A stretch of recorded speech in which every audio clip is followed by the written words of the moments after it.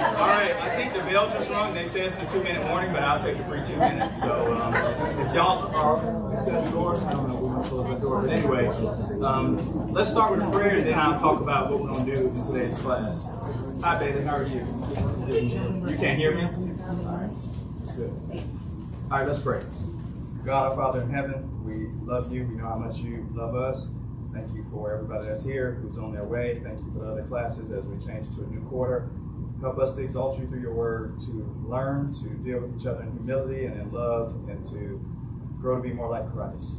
As we study the book of Revelation this quarter, help us to learn the message, to grasp it even in its difficulty and strangeness in some ways, and most of all, help us to know the victory we have in Christ. It's in Jesus' name we pray. Amen. All right, so this quarter we'll be studying the book of Revelation, and really we're going to do it over 2 quarters, so we won't have to rush. I don't know that that's going to make me talk any slower, but we still are.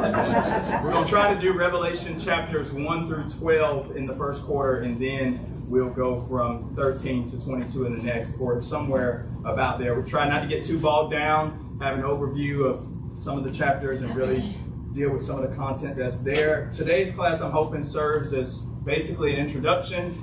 I've got some stuff prepared on chapter 1 if we get that far. I don't think that we will, though, but if we do, that'll be fine. Just kind of want to set the table for how I'm going to go about teaching the book, and some background information and some things that I think will help us to study the book, and also kind of create some discussion on the book of Revelation as a whole, some things we should keep in mind. All right, so I know we can't know everything about the book of Revelation, but there are some things we can know. And if you have a quiz, go ahead and start taking that quiz. If you don't worry about it. In about 5 minutes, I'm going to read these questions off and we'll do it together. I've got a quiz. Well, let me say something about the quiz before you start on it. I've got 2 purposes for this quiz. One purpose is to say, you know more about the book of Revelation than you think. And the other part of this quiz is to say, we've probably read some things into Revelation from popular news and books and media that really aren't in the book. And I hope this quiz and this class is going to help clear up some of the confusion. So it's about, how many questions? I don't know. I forget. 16? All right, 16. Yeah, so it's a multiple choice. And for the most part, if you want to go ahead and circle some of those, and then I'll just read it out loud and we'll go through it quickly for everybody, and then we'll get into it.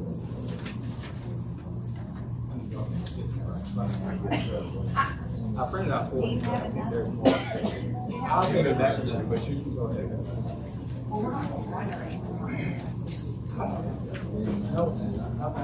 Yeah, no.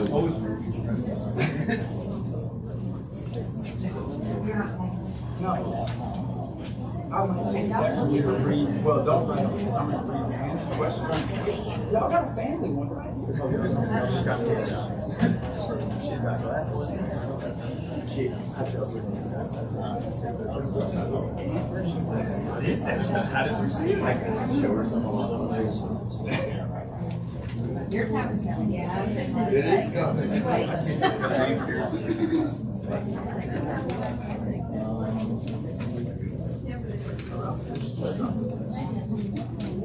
All right. Let's see. Maybe 5 more minutes. Are y'all making progress? Yeah. Some of y'all started as soon as you came in, but that's okay. It's not open book, by the way. I forgot to say that part. Yeah, this is about y'all are like cheating your soul away, right? Silence forbids in the scripture. If you didn't tell us that we yeah, no open book. This is just supposed to be off of the memory.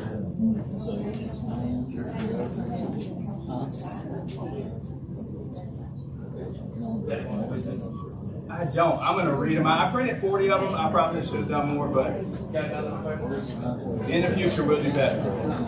I'm going to read the quiz and we're going to take it together in about 5 minutes, so don't worry.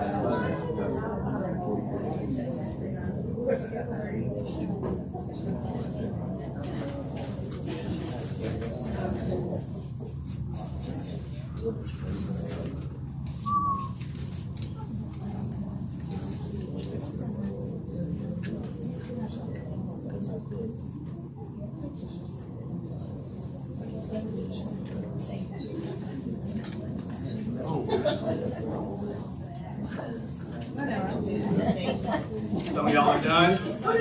Are y'all ready to go over it? We're done for the most part? Yes? No?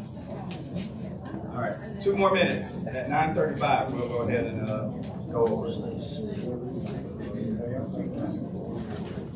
She's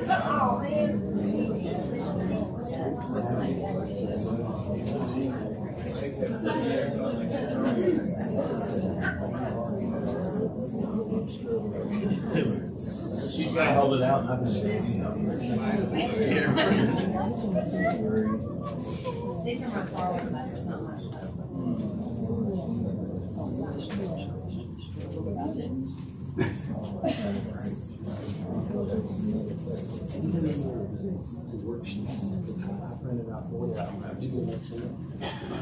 You made some copies. It would be in my.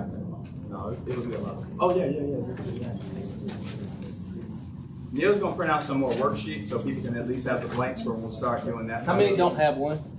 Do not have a worksheet? Not the quiz, the worksheet. The worksheet. About 4 up here on the front. Okay. All right, I'm gonna go over the quiz, and then we'll hopefully Neil will be back in time. So here we go. 16 questions. I'm gonna read off the questions, and then we'll talk about the answers. So number 1, what is the correct title for this book? Revelation or Revelations? So we should probably just drop the S, right? It was never there to begin with, but we do kind of carry that in sometimes. Revelation. All right. Where was John when he heard and saw these things? A, island of Cyprus. B, island of Melita. C, island of Crete. Or D, the island of Patmos? Patmos, that's right. All right, number 3. Select all the churches that are not a part of the 7 churches addressed in the book. A, Thessalonica. B, Smyrna. C, Pergamos. D, Lehman Avenue. E, Ephesus. F, Thyatira. G, Jerusalem. H, Pergamos. And I, Philippi. So who do y'all got? Not a part of the 7 churches in Revelation 2 and 3. Lehman Avenue for sure. We got that one. Okay. What? Thessalonica is not in there. Jerusalem. And Philippi. Pergamos is one of the 7. What was that? It's answered twice. Still not one of them. All right, number 4. How many seals? Number 4. How many seals are on the scroll in the hand of the one on the throne? This is from Revelation chapter 5. A, seals. What seals? B, 6, C, 10, or D, 7? 7. All right. Number 5. How many were sealed from the tribes of Israel? What do y'all got? A, 1,000, B, 12,000, C, 144,000, or D, 10,000? I hear. Yeah, C, 144. All right, the one who prevailed to open the scroll looked like A, man, B, shepherd, C, bear, or D, a slain lamb. Yeah, a slain lamb, D. All right, number 7, so far so good. Number 7, what is the number of the beast and the number of a man? 911, this is kind of a trick question, by the way. 7, 144,000, 666, or 777?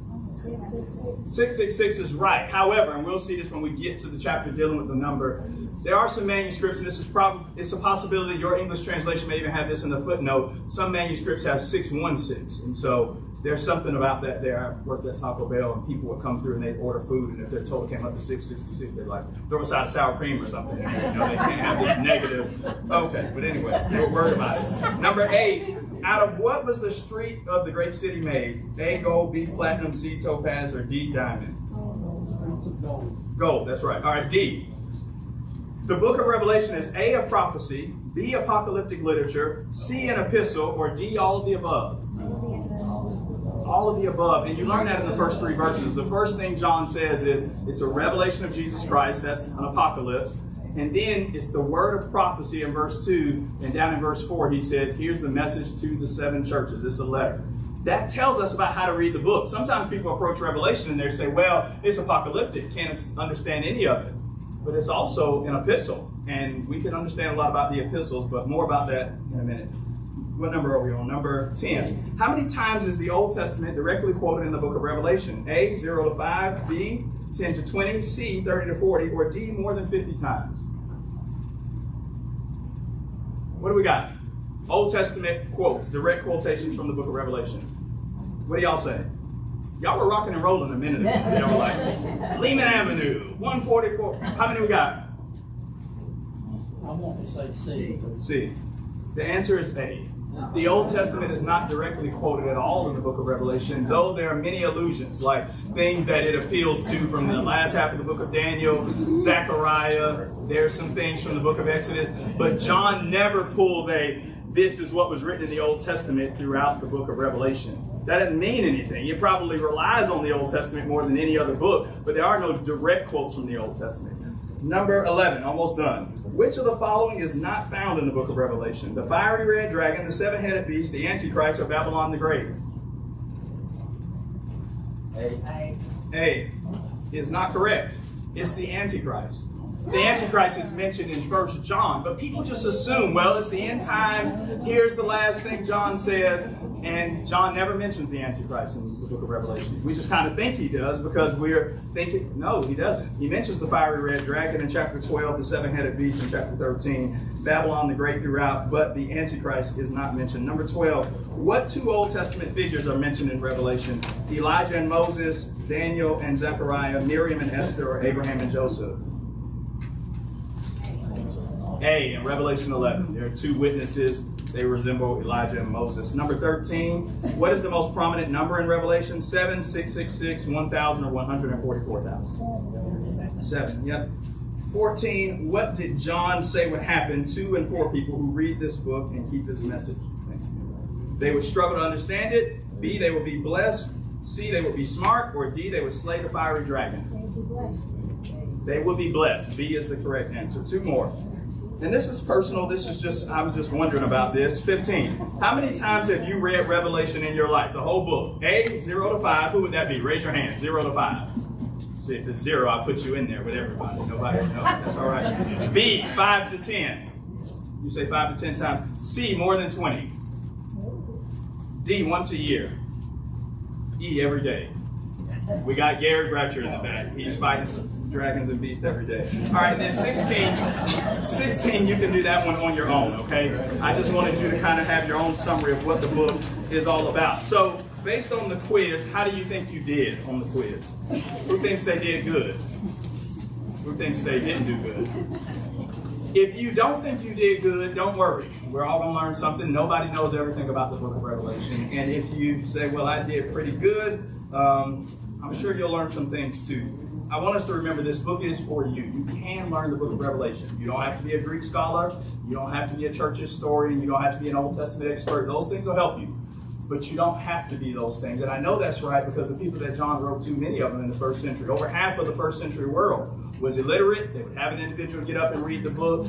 And I know it was in their context, but God didn't give us a book that we just would be totally lost on. And so I do want us to take courage that we can do it. All right, so some ground rules for the study. Like I said, we may get to Revelation 1 today, but we're going to do some kind of introductory stuff. So here's some ground rules, and I'm going to appeal to these throughout. When somebody does something, I'm going to say, hey, remember the ground rules. And in keeping with Revelation, there are 7 of these for how we're going to go about the study. So here's number 1. I'm going to say I don't know a lot, okay? So you're going to ask me stuff, well, what is this sign? Well, what do you think that means? And sometimes I'm just going to tell you, I don't know. I don't know everything about Revelation. I've tried to study it intensely for a long time, but that doesn't make me an expert. So you're going to hear, I don't know a lot. Number 2, we're going to focus on the truth of the book. When we run into false ideas and false doctrines that are propagated by the book of Revelation, we're going to address them, but I don't plan to spend all of our time talking about how people misuse the book or what people don't understand about the book or they teach this about the book. There are some places where that just happens, right? The 1,000-year reign and those sorts of things. But this whole class isn't going to be about what everybody else misunderstands about the book of Revelation as much as what is John revealing for us to learn. And that's how I think we ought to study the Bible regularly. Number 3. You are expected to contribute in the class. So you'll get the most out of this class if you, at the end of every class, I'm going to tell you, it won't be more than 2. I'm going to say, read this chapter or read these 2 chapters for the next class. And I'm going to have a list up here if you want to participate in this at the end of the class to write your email. I plan to email out the questions on Friday. You could do this on a Saturday night. You want to read through the 1 or 2 chapters, answer the questions, you'll be more prepared. You'll get more out of this class if you participate yourself and work through the book of Revelation with us. I know we're not used to homework and Bible classes, but it's a new day. All right. All right, this is the next one. You can't hijack the class. So there are 2 kinds of people in a Bible class on Revelation. Some people are terrified. They want no part of Revelation. And then some people know everything about Revelation, and they want you to know they know everything about Revelation. And I'm okay with that. I welcome your feedback and participation, but I want everybody to participate. I don't want any one person to answer all the questions, give all the comments. And I know we're going to forget this, and I'm going to remind us about it. I'm going to overlook your hand and go to other people because everybody needs to participate, and everybody needs to try to learn something so that we can wrestle through. I know sometimes there's a question posed and there's this awkward silence, and we want somebody to rescue us from it. That's okay. It's all right to wrestle through the thoughts and try to figure out, I don't know, what does this symbol mean? What is he talking about here? And hopefully we can do that. Interpretive decisions. There will be sometimes several different interpretations on the sign or on a symbol. And I'm going to try to give you the best that I think that it is. You may disagree. That's okay. I think we can still get the overall message of the book, even if you and I don't see eye to eye on every interpretative decision. But just remember, it's my responsibility and every Bible class teacher to teach you what the Bible says. It's not my responsibility to teach you what the Brotherhood has always believed, or your favorite commentator, or we sing a song that mentions this. Surely this is what it means. I'm really interested in what John says. And if that makes us uncomfortable sometimes, hopefully we'll learn together. I think there are two more. I want us to see Jesus as the hero of the book. And the last thing is I want this to be faith building. I believe it's a Bible class teacher's responsibility to build faith and not diminish it.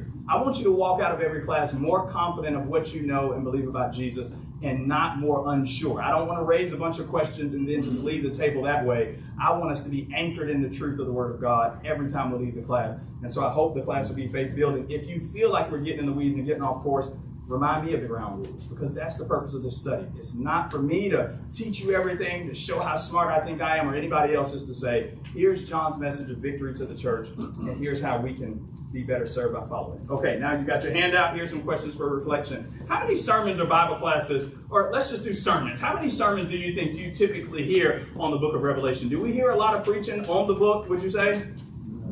Who's sat in a Bible class on Revelation before? I know there have been some. Yeah, through the years.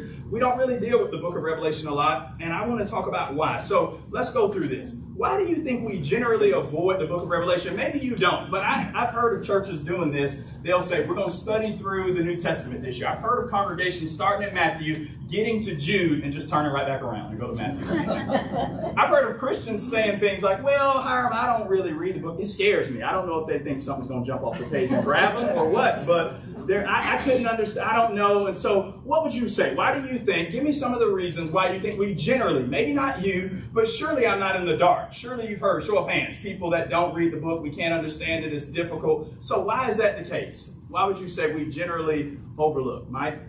Apocalyptic language, first century. It confuses people with all the animals and creatures and yeah, we don't think we can understand it. Why is that a problem to say that? Well, we can't understand the book of Revelation. What's problematic about that? Because you already gave up. You already gave up before you got started. That's a big problem. But what else? God's the author. God's the author. If God's given us something, what's the title of the book again? Revelation, which means to reveal something. It's a problem if God gave us something in this and I'm going to make it in such a way that you can't understand it. Now, I know people have said this about the book of Revelation. I don't know if this is true, though. Well, John wrote an apocalyptic language so that if a Roman or somebody else intercepted the book, they wouldn't be able to understand it, but the Christians would. John doesn't say that. I don't know how steeped in Zechariah and Isaiah Roman guards were anyway, but John's writing in the genre in which he is for a reason. There's something about apocalyptic language throughout the Bible which says kingdoms are falling and God's kingdom will rise, stay with him. And John speaks in this kind of comic book fashion to get it across to us, but we can't understand it. Don't think just because you can't understand everything that you can't understand anything. Sometimes we go through the first 3 chapters, some stuff to the 7 churches, some cool stuff in 20 through 22, and we just kind of leave 4 through 19 alone. We don't have to do that. I hope this class will help us to see that. What else would you say? Why we generally stay away from the book of Revelation? What would you say? Some people think it's just scary just because they're seeing it as something to come. More about that in a moment, Ms. Stacey. Yeah, some people, they're afraid of it. They think what's going on in the world, it might apply to that or something along those lines. Any other reasons? Okay, let's go through a few. So that's one, we don't think we can understand it. Number 2, we know there are different views of interpretation. So it's like, look, all of these smart people can't figure it out. I've heard a lot of different views. How can we be sure? I mean, there's so many conflicting. They say it's about this. He says it's about that. How can I really be sure? I think sometimes the various interpretations kind of run us off from even giving it a try. Here's another one. We think it's about the future and we want practical application. So how many times have you heard, I want practical application in preaching and teaching? I think this is about the future. But just think about this. John wrote to the 7 churches where? In in Asia in the first century. What good would it do to write to them in the first century about things that wouldn't happen for some 2,000 years? Are there futuristic parts of the book? Well, we'll talk about that when the time comes. But do you really think people suffering in the first century at the hand of the Roman emperor, and I'll talk about who wrote it and what time I think John wrote the book, but that he was really concerned with Obama or Putin or Trump or Russia and just spaceships, and well, the book of Revelation is about the coronavirus and all these things people just introduce into the book? Sometimes we don't read it because we think, well, it's future. But then there's another problem. We want practical. And so we love Romans 12. We love Colossians chapter 3. We love the Sermon on the Mount. But the book of Revelation, at least we think, is not practical. But nothing could be further from the truth. I'm going to show you this quote from Nancy Guthrie in her book on Revelation, a short little book called Blessing. And this is what she says about this practicality as it relates to the book of Revelation. I think it's helpful. Don't squint. I'll read it to you. If we're concerned with what's practical, the day will come when we will look back and it will be clear to us that there was nothing more practical than prayer, nothing more practical than perseverance, and nothing more practical than praising the triune God, even when evil was pressing in on us. We will discover that worship was the ultimate rebellious activity, enduring in our allegiance to King Jesus, even when it cost us, and living as if we don't expect this world to applaud us, approve us, or satisfy us, is rebellious. It's shocking. And at the same time, it is the ordinary Christian life. It is what is expected of a citizen of the kingdom of heaven living in the kingdom of the world. She's saying, you might think the book of Revelation really doesn't hit us, but in the end, the day will come when we'll see the things John mentions. Just worship and prayer and living the Christian life. It doesn't get much more practical than that. It really is what the Christian life is all about. And so if we feel like, well, we want more practical, the book of Revelation is exactly what we need. And then here's the last one. I think it's partly we're unfamiliar with persecution. And the book of Revelation, turn to Revelation chapter 6. Look at Revelation chapter 6. And the first person that gets there, just read Revelation 6, 9, and 10, nice and loud for us. Revelation 6, 9, and 10. When he opened the fifth seal, I saw under the altar the souls of those who had been slain for the word of God and for the testimony which they held. And they cried with a loud voice, saying, How long, O Lord, holy and true, until you judge and avenge our blood on those who dwell on the earth?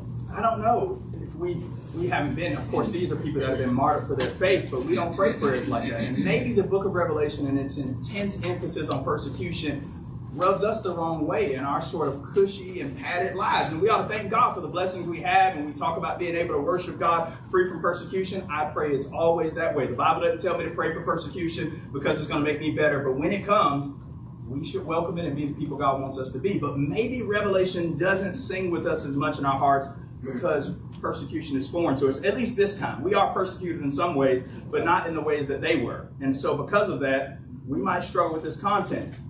But if we were being assailed for our faith on a daily basis, like many of our brethren throughout the world, if we were worshiping in secret in China or something along those lines, John's message of people holding on and realizing that they're winners, even in the world in which they're despised, would mean a lot more to us. I don't think we've got to wait till we get to that point for it to mean something to us, but this may be part of the reason why we can just, well, live our whole Christian lives, and occasionally we might get to the book of Revelation, maybe we won't.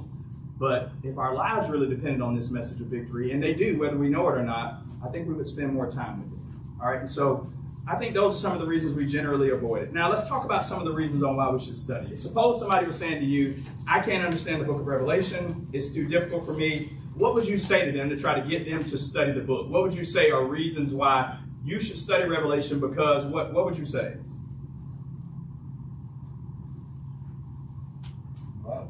It's in the Bible. That's a good place to start, Jeremy. It's in the Bible.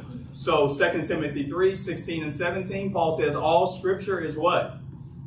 It's God-breathed, or it's given by the inspiration of God. If that's all we could say, that would be enough. God gave it to us. It's in the Bible. And so we should study the book because God wants us to study it. Any other reasons why we should study the book of Revelation? It's helped me to understand the persecution that the first century church was in. Okay, yeah. It helps us to understand the persecution that other people are dealing with. Any other reasons? It's going to help us. 21st century, yeah. Yeah, I think it will. It'll help us. Here are some other reasons. We should try to understand it even if we don't think we can get everything. Ephesians 3, go there. I know this isn't in Revelation, but Paul wrote to the churches in Ephesus, and so, or John included them in the 7 churches, so I guess they're okay. But go to Ephesians 3, and somebody else read 3 down through 5. Ephesians 3 down through 5. I know Paul's talking about the book of Ephesians, but I believe his message here appeals broader than just the book of Ephesians. Ephesians 3 through 5. How the mystery was made known to me by revelation, as I have written briefly. When you read this, you can perceive my insight into the mystery of Christ, which was not made known to the sons of men in other generations, as it has now been revealed to his holy apostles and prophets by the Spirit. That's how Paul describes Revelation. Not the book of Revelation, but the process of the revealed message. He's saying he received it by revelation, we don't. God revealed it to the apostles and prophets that way, but they wrote it down. But look at verse 4. So that when you read, you can do what? Understand. God wants us to understand the Bible. We should read it because even though we can't get everything, maybe get our hands around every symbol and sign, we can get some understanding from it. Here's the second thing. We really need to see our world from heaven's perspective. We've got such a limited view on what's going on. John Piper says God's probably doing 10,000 things in your life and you probably know about 3.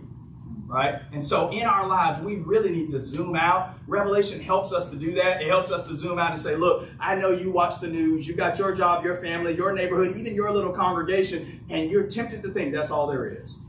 This is all that really matters. And John's saying there's heavy stuff going on. And you need to see the world from heaven's perspective because a lot of people in the world look like winners and they're really losers, according to God. And a lot of people in the world look like losers, but according to God, they're really winners. In 2 Kings 6, this is in the days when Elijah was prophesying and the Syrians are battling Israel, and he's got a young man with him, a servant, and you remember the servant says, we're going to be outnumbered, we're going to be destroyed. And Elisha prays. He says, there are more that are with us than with them. And then he prayed to God and said, open his eyes so that he can see what I see. And the book of Revelation helps us to open our eyes. We look at our world and we say, you got LGBT, you got Pride Month, you got the political, you got all of this political upheaval, you've got our world just going, and we're just, I don't know what's going to happen to us. And Revelation says, God is not sleeping on the job. He knows exactly what's taking place. Nothing catches him by surprise.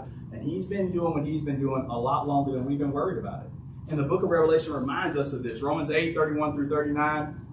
If God be for us, who really can be against us? And Revelation reminds us of that. Russell, did you have your hand up? I was going to say, for us as Americans, I think Revelation is really hard because we're really not persecuted. We can do what we want. Unless we really try to do it exactly what God wants us to do. Then we may be persecuted, but not like they were. Yeah. So there is a difference. There is a difference. But again, I don't think we necessarily I don't think we need to invite. Some people think they're not really being a Christian until they're persecuted. Paul says it's going to come to everybody, 2 Timothy 3:12. And it comes in different ways. We don't have to have a martyr complex where we're always running for our lives. But some opposition is healthy for our faith, I think. And Revelation emphasizes that. Here's another reason to study Revelation. To be reminded that there is spiritual warfare. How often do you think about this? We talk about our sin and we talk about our struggles. But how often do we think about the fact that there really are unseen spiritual forces at work in our world? I know the miraculous agencies that has not stopped the devil and what Paul calls the principalities and powers of the world from working. And we don't see these things and we don't think about it enough. But how often do you really think about genuine spiritual warfare? That your soul is so valuable that heaven and earth are at war over it. One soul, your soul, means so much that the devil and God are in battle over possession of it. And the book of Revelation reminds us that spiritual warfare is a reality. And then the last thing is we can receive the blessing. Look at Revelation chapter 1. Revelation chapter 1, and I'll read this one. Notice what John says in verse 3. Blessed is the one who reads aloud the words of this prophecy, and blessed are those who hear and who keep what is written, for the time is near. So John says there's a blessing attached to reading the book of Revelation, and we miss out on the blessing when we don't read the book. And of course, he says some other things there too about keeping what is written, for the time is near. But would you ever reject the blessing that God's offering? We should take up and read because John says there's a blessing attached. And then the fifth thing Bobby mentioned already, it's not on the screen, but we need to live out the message in our own day, and so because of that, we should study the book. All right, helps with studying the book, and then we'll get into some background study, and we might actually have time to get into some of chapter 1. All right, here are some background tips, some things that'll help us. What would you say if you could have one tool that'll help you study the book of Revelation? You might not have this, You may feel like you won't get to have this in your life, but what would you say is one thing? If I had knowledge of this, or if I could do this, I would be way better at understanding the book of Revelation. If you could pick your tools, if you said, I know some, or I don't know a lot about Revelation, but I think if I had this, then I would be a better Bible student when it comes to Revelation. What do you think is going to help us study the book? What are some tools we think we need? I know we've got our English Bible. We got to read it. It starts there. But are there any tools that you think, if we had them in our spiritual tool bag, we would be better readers of this book? Ms. Kim? Well, we might need a teacher. I don't know if I'm going to be able to help you. We're going to do what we can, though. A better understanding of Daniel and some of the other Old Testament. Okay. Yes, I would say that's at the top of the list, Kathy. Knowledge of the Old Testament. If we knew the Old, so John doesn't quote the Old Testament directly, but then he alludes to it some 267 times. 267 references out of 404 verses. John's in the Old Testament saying things. But here's the thing. And we're like, John, you really didn't help us much. John alludes to the Old Testament, but then he doesn't mention a lot of the stuff we know from the Old Testament. He's in Zechariah. He's in the back half of Daniel, Daniel 7 through 12. He's in Ezekiel. And we're like, well, he didn't give us anything from Genesis. Like, he didn't give us the stuff we normally know. But if we knew the Old Testament better, I think it would help us a lot. If this is all you had, you don't need Greek, you don't need church history, if we knew the Old Testament better. Because in Revelation, what God basically does is plugs in his album and plays his greatest hits. And he says, here are the things I've done before. You remember the Exodus? It's like that. You remember the plagues on Egypt? It's just like that. You remember Daniel and how the nations are described as beasts and Christ's kingdom would crush them? It's just like that. And he just reminds them of these things that they can and should know. I thought there was another hand somewhere, though. Yep, go ahead, Ronnie. Not only the New Testament, you know, if we read something in Revelation and it's not ridiculous, well, we know we'll hear it in these other books. That's a good point. Ronnie says you got the New Testament. And that is a good point. I didn't think about that. But John can't introduce anything into the New Covenant that's foreign to the other 26 books. And so a knowledge of even the New Testament will help us to round out some of the things. Here are some other helps, unless we have some other comments. Use of our visual imagination. We don't really use our imaginations much. A lot of the epistles is just do this and do that. But John doesn't tell us what he heard. John tells us what he what? What he saw. Now that's different. We live in a visual world. We live in a HD society. And John starts saying, look, you got to use your imagination. I saw a beast coming out of water. And then I saw a person with a book. And one foot was on the land and one foot was on the sea. And I saw a dragon. You got to use your imagination. And if you're not inclined that way, I'm really not by nature. It's kind of a struggle because we feel like, oh, this is just crazy. God gives us permission not to add to his word, but to use our imagination visually to grasp what he's saying. Shadona? We did a study on Revelation class, and he presented it as a way of like act one.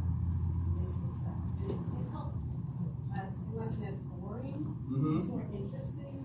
I think that's a hint for me, y'all. It's like, it wasn't boring. But I'm just saying, background. I think that's a good idea. I think John does that throughout. You're going to see John take some interludes and some breaks and praise breaks and come back to some things, and that is a good way to go about it. Is there somebody else? Now, what you just said, Hiram, is what makes it so difficult for me. Is that literally I saw that, or is it hypothetical? You know, when we take the Lord's Supper, I sit there and in my mind, I can see the cross and the crucifixion and you know, Christ being beaten, and I see all that in my mind, but that's not literal. That's what I read, and that's the picture I've drawn in my mind.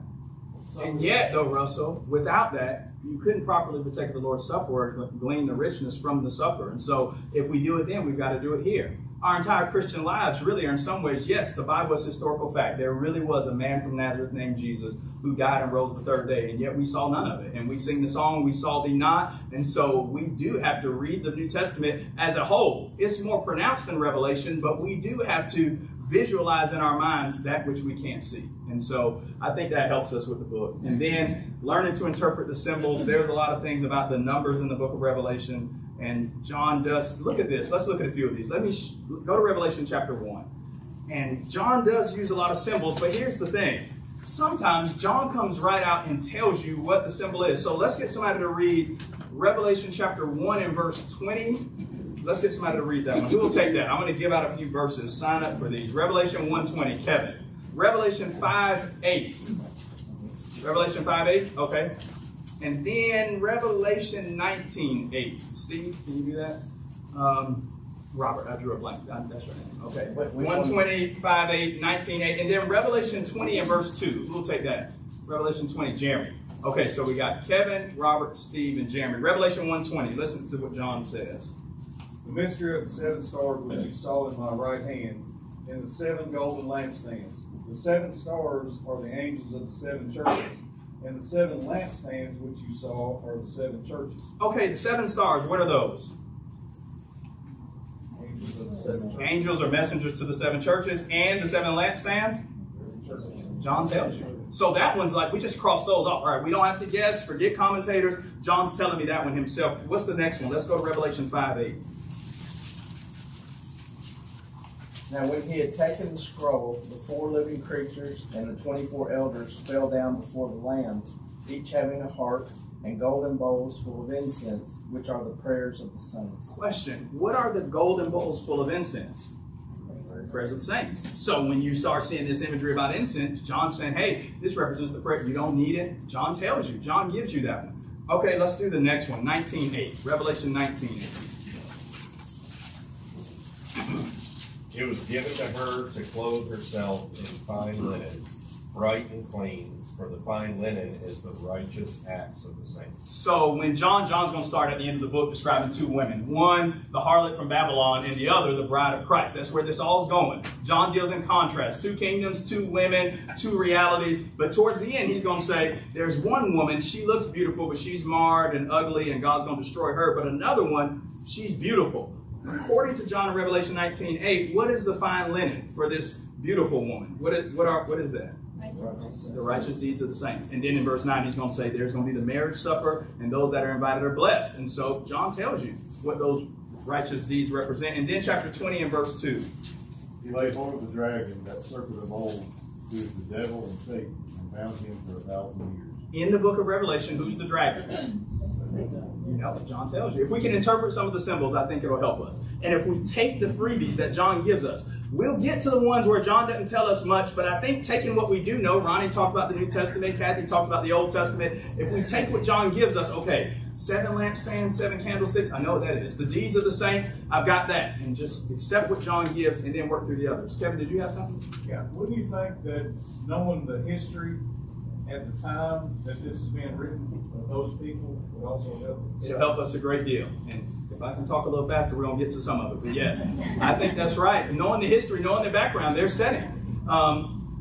I think without that, we can still learn a great deal, but it is definitely enhanced when we realize what were they going through, and then we'll know why John not only said what he said, but why did he mention things in the way that he did. Okay? All right. Now let's get to the background, and then we may get to, and then learning how the book is organized. Yeah, I do need to do this one. This is just a brief outline for the book of Revelation. There are a lot of these, but here's the one I got for you.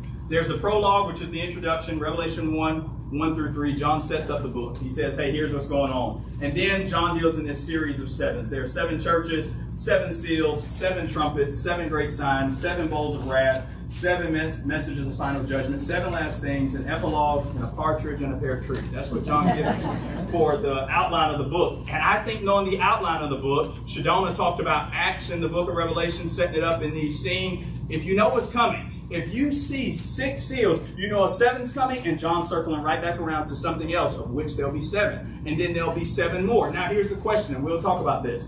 Are these 7 different types of events? Or is John talking about the same 7 things, 7 different ways throughout the book? That's for us to determine. But if you learn the way John sets up the book, he's just rolling in cycles. When you get to 6, every time just about you get to the 6th whatever, John stops and has a praise break.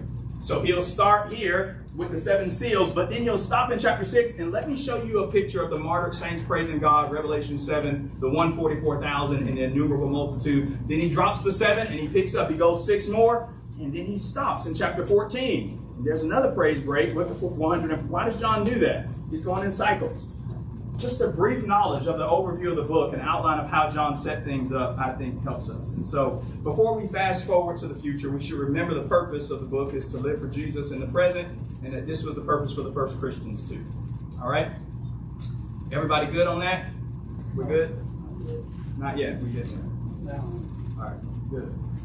All right, now let's get to some of the background, because Kevin's right. If we know some of what's going on, it's going to help us in our study of the book. So let's start with this. Who wrote the book of Revelation? John. How do you know that? He says it in all of these verses, right? Revelation 1:1, he says it several times. The revelation of Jesus Christ, which God gave to show to his servants the things which must soon take place. And then in verse 4, John to the 7 churches that are in Asia. John describes himself. What do you know about John? He's an apostle. What else? Brother of? Oh, no, not brother of Jesus. Brother in Christ, though. James and Jude would be brothers of Jesus. What do we know? He was the brother of James, somebody said, right? Brother of James. What happened to James? Acts chapter 12, Herod, you remember? Beheaded. Does John know about suffering? Does John know that it will cost you to follow Jesus? His brother died early on. You remember Matthew 20, their mother Zebedee comes to him, Zebedee's wife, and grant these 2 sons of mine to sit, one on the right, the other on the left in your kingdom. Jesus says, you don't know what you're asking. To give to the right and the left isn't mine to give, but it will be granted to those prepared from the Father. But you will be baptized with the baptism I'm baptized with. It happened to his brother right off. They're not 20 years into the church, and he's at his brother's funeral. John writes to people about enduring suffering, but John knows exactly what that's like. When he says, blessed are the dead which die in the Lord, Revelation 14:13. I wasn't there, but I can't help but imagine he's thinking, just like my brother. John knows what it's like to suffer. We know about John. What else did John write, by the way? Gospel of John. That's a good one. John. What else? 1st, 2nd, 3rd John. That helps me, because that tells me if John wrote John, 1st, 2nd, and 3rd John, he wrote 4 of the books of the New Testament. If I can work with those, I can't come to Revelation and say, well, now John's writing and I've got no clue of what's going on. It probably is more challenging, and it is. It is. There are things in Revelation I don't understand, I don't know. But John is the same John that wrote those other 4 books, and if we can work with those, then we can work with this. What was his experience as a disciple of Jesus? How is he described, especially in the Gospel of John? What is said about him? Jesus loved. He's the disciple whom Jesus loved. He walked really closely with Jesus, and that made a difference. Okay, when was Revelation written? In the 1st century is a good answer. So there are probably 2 major views and a slight third, and I'm going to give them to you, and then I'll tell you when I think it was written and why, and this will help with the background that Kevin's mentioning. So sometimes people go with a date before AD 70, and this was in the reign of the Emperor Vespasian. And the reason why, if you read from somebody, or if you take the Vespasian era where this is when the book was written, those folks believe the whole book of Revelation is about the destruction of Jerusalem, which took place around AD 70.